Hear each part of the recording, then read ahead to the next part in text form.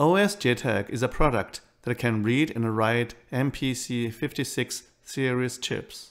Ulink NT's version 1.47 now also add MPC5675K target to the support list. In this video, I'm going to compare Ulink NT and OSJTAG to program MPC5675K. This chip has 2 MB of code flash and 64 KB of data flash. First, I'm going to show OSJTAG to read the flash. First, run the software. And then we connect.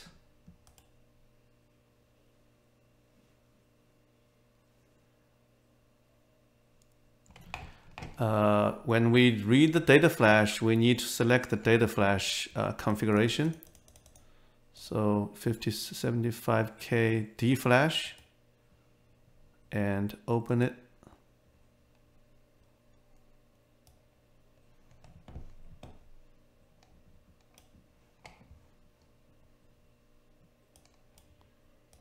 So now I want to read the 64 KB of flash. So I'm going to say upload module, data flash.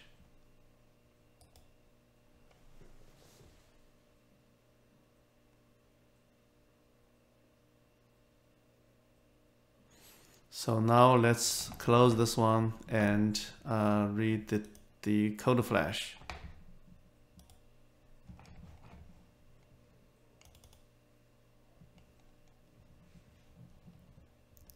Connect.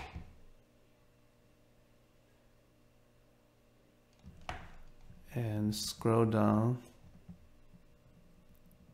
7565 C flash.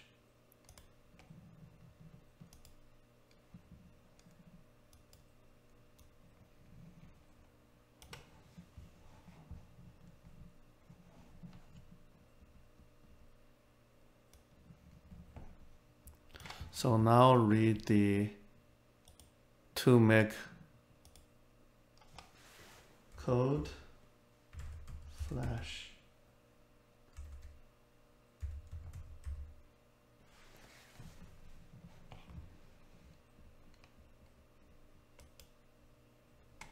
This is 2 MB of flash, and it will take quite a bit of time to read the entire flash.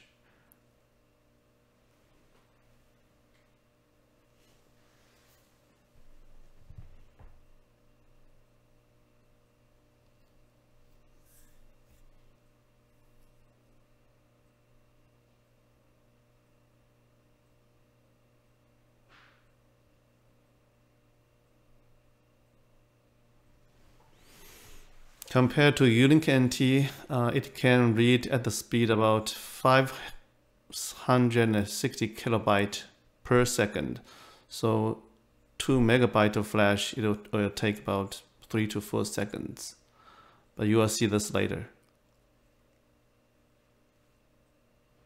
We have only read about quarter of the 2 MB. That's about 512 KB when we reach 80000.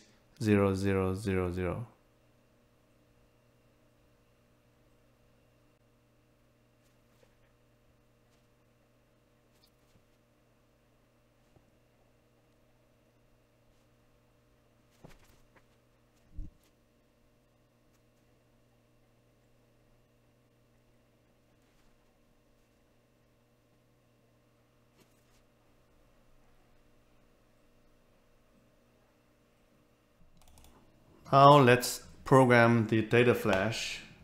Let's connect. And we can select the data flash configuration.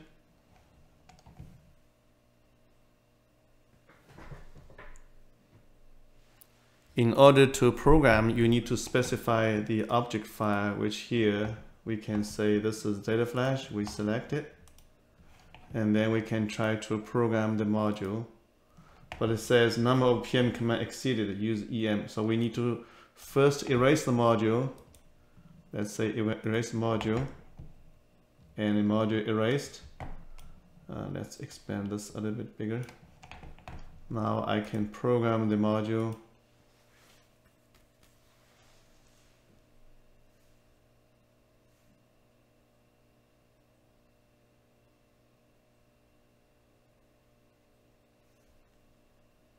This is to program the data flash. It takes quite a while to program.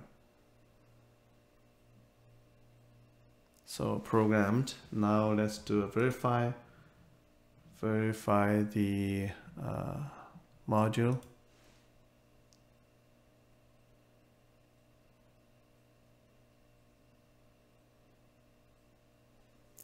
Okay, now let's do, oh, I think we can select the, oh no, were we able to select the choose, okay, we can choose the algorithm here instead of restart software.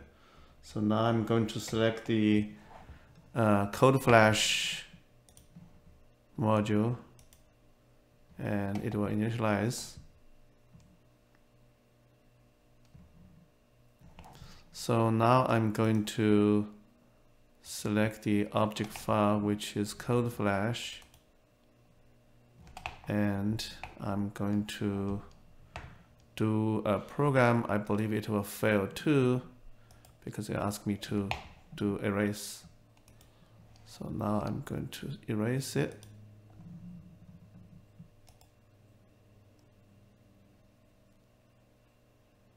And then I'm going to program. This is going to take very, very long. So program module, out of memory. So program address. Let me select the, did I specify the wrong code flash? And then program module.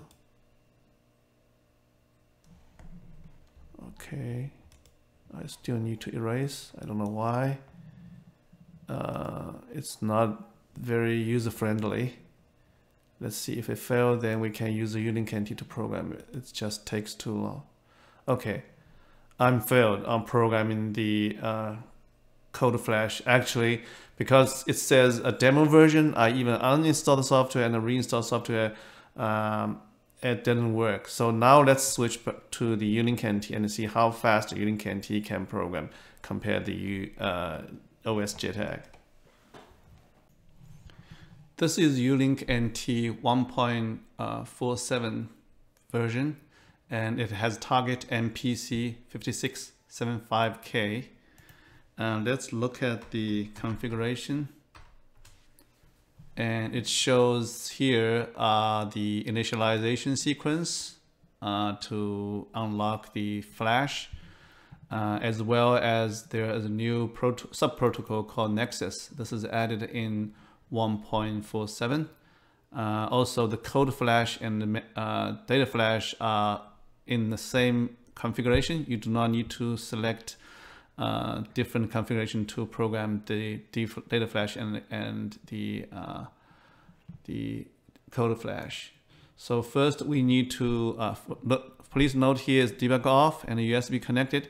We need to hit detect and it goes to debug on. You can see the MCU ID is 5675 and this is JTAG ID, and we detect the code flash and data flash. Now let's try to read the 64 kilobyte of data flash, which OSJTAG takes about 8 seconds to read. Now let's read it. 1, 2, 3, and done. So this is the data, and you can try to see verify. Same as this code flash. Let's read the code flash. This is 2 megabyte flash, and it took about 2-3 minutes. I don't know how long, 3-4 minutes for the OSJTAG to read. Now let's read it. And we are at about close to 600 kilobytes per read, and it's take 3.5 seconds to read. Okay, let's verify it. And in order to save it, you can click, select the tab of C flash. Then we say we want to save it, and it will be, date and time and save it. I also want to save the data flash. Then I hit save and done. So let's take a look if how we can erase them. So I initialize it to the tab of 0. Of course, if I want to see the data flash, it will fail because it's being it has data and memory does not. So now I'm going to erase it, and it's done. So now if we verify it, data is empty. Also, we can use blank check D flash, and it's blanked. Now let's also erase the C flash, code flash.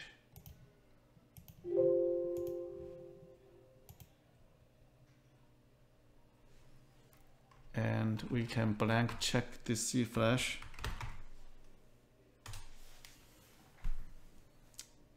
It is also empty. Let's try to program this back.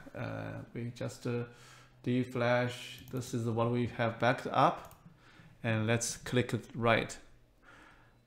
Take a look how long does it take. Okay, this is erase and program. Boom, under 1 second. This is 0.6 seconds. We have programmed the D flash, 64 kilobyte, and let's verify it. It's done. Let's do the C flash, which is 31st, and make sure this is loaded. So let's take a look how long does it take to program the 2 megabyte flash, code flash. Again, we are doing the erase.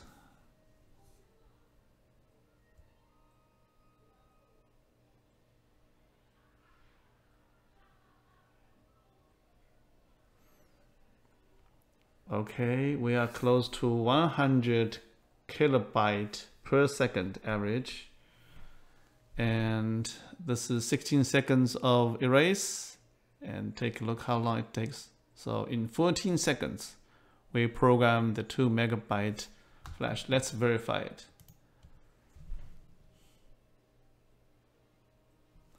So compared to the OSJTAG, which we failed to program the data flash or code flash for some reason, I believe it's the evaluation software. If you buy the product, OSJTAG probably about $100 or 100 pounds, depends on where you are.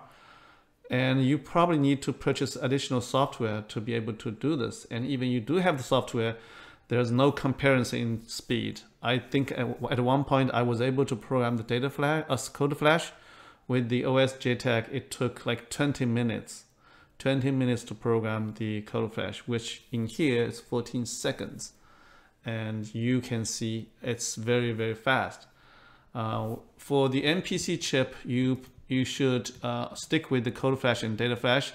There is also a shadow flash, which you need to treat this very carefully. If you mess this up, you can kill the chip entirely, and I have done so for a few chips already. In all, Ulink NT is very good in programming the MPC 5000 series chips.